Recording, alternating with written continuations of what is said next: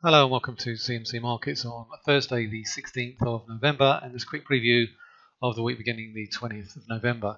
Now the key major events for this coming week are twofold. We have the UK autumn budget, which is on Wednesday at 12:30, and we've also got the latest Federal Reserve minutes from the November meeting.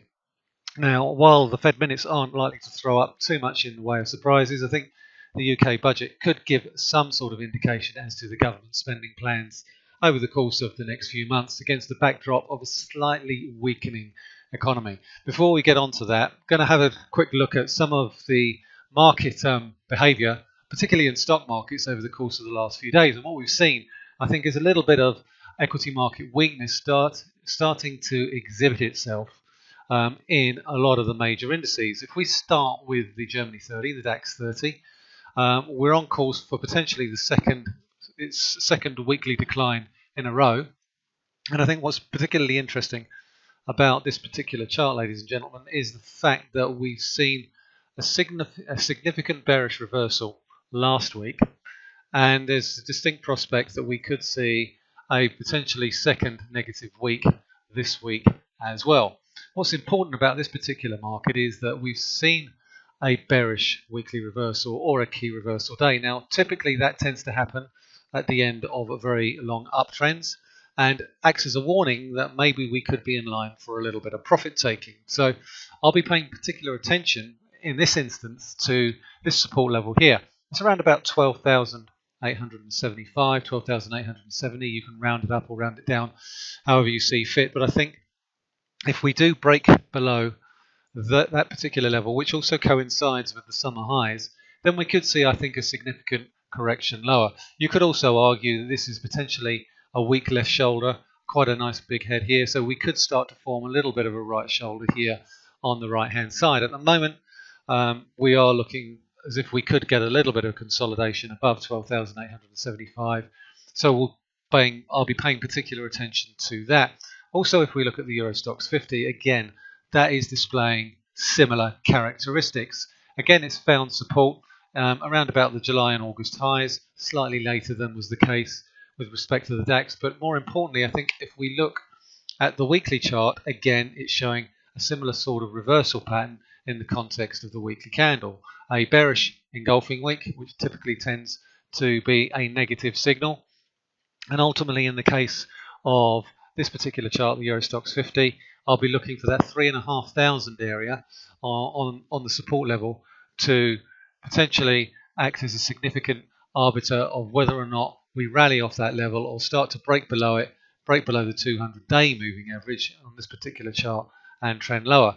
We've also been seeing a little bit of weakness in the Nikkei 225. So I think if we watch the DAX and we watch the Nikkei 225 in conjunction with each other, for indications of whether or not we might start to see a little bit of a breakdown, a little bit of profit taking as we head into the end of November and potentially year end. Because if you actually look at where we were at the beginning of the year, where we are now, we're still in excess of 12 to 15% up on the year for both of these indices. And if you're a portfolio manager, I think if you're looking to take a little bit of money off the table, now is potentially probably the best time to do it. Seeing a little bit of a bullish reversal here, so we may get a little bit of a pullback on the Nikkei 225, but if these charts are any indication and the way that this is looking, we could potentially have seen the peaks in the very short term on the DAX and the Nikkei 225.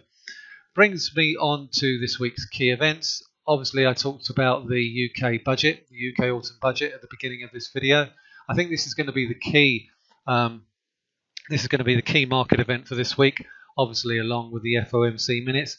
But I think what's going to be particularly interesting is what the Office of Budget Responsibility does with respect to its GDP forecasts for not only this year, but next year as well. Now in March, the OBR had a GDP forecast for this year of 2%. It's quite likely they're going to have to bring that down in line with the Bank of England's GDP forecast of 1.7 and the EU's GDP forecast of around about 1.5.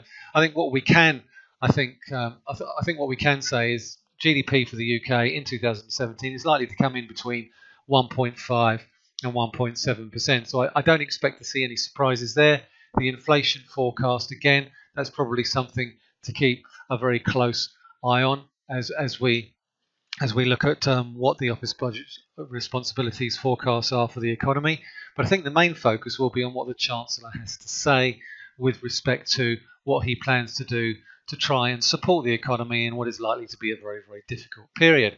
Now, there's been an awful lot of he's come under an awful lot of pressure to make some significant changes. Obviously, business rates is one area which the Chancellor could focus on. Small businesses have been complaining about the onerous effects of some of the increases in the small business rate, so we could see him take some measures there. He's also coming under pressure to scrap the public sector pay cap, so again we could see some market reaction to that in terms of the gilt market if he starts to loosen the purse strings, maybe more than perhaps the market thinks is wise. You could also look at the housing market, look at potential measures with respect to stamp duty, which I think now is starting to act as a significant inhibitor for first-time buyers in getting their foot on the housing ladder. But I think more importantly, I think we'll be looking for action, I think, on planning regulations, because ultimately I think that's where the logjam is really, I think that's where the major logjam is. So if we could see some form of relaxation of planning regulations, that could be a significant boon to the house building sector, which has taken a little bit of a hit in recent days. In the round, I think in terms of the effect on the pound, we are still in this uptrend that we've been in since the beginning of the year. As we can see, at the beginning of 2017, we're trading around about 120. We're now around about 132, trading in a little bit of a sideways consolidation with solid support at around about 130.30, as we can see from this chart here. It's also where the 100-day moving average is. But there's also decent resistance around about 132.5, 133. I don't really expect that to change too much. I don't expect to see too much downside. I don't really expect to see too much in the way of upside. I think in terms of the euro sterling, that could be where we could see some moves, because we also have flash PMI.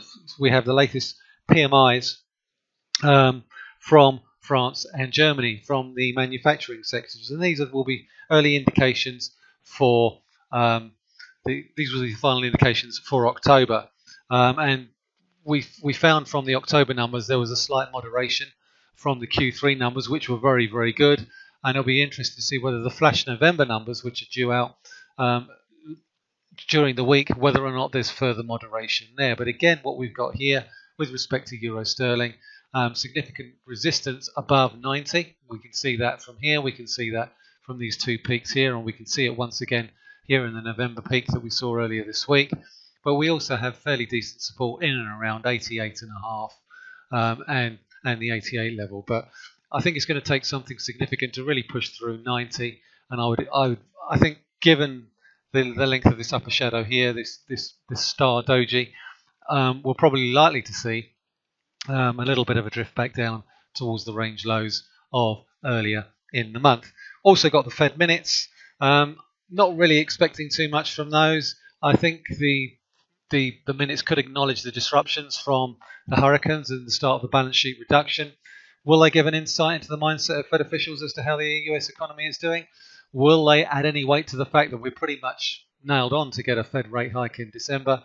I don't think they're really going to add that too much to the overall assessment of where the US dollar is going, and certainly in the context of where the US dollar is going against the yen, we're still pretty much in a range and likely to remain so for quite some time. So that's it for this week. Thanks very much for listening. It's Michael Houston talking to you from CMC Markets.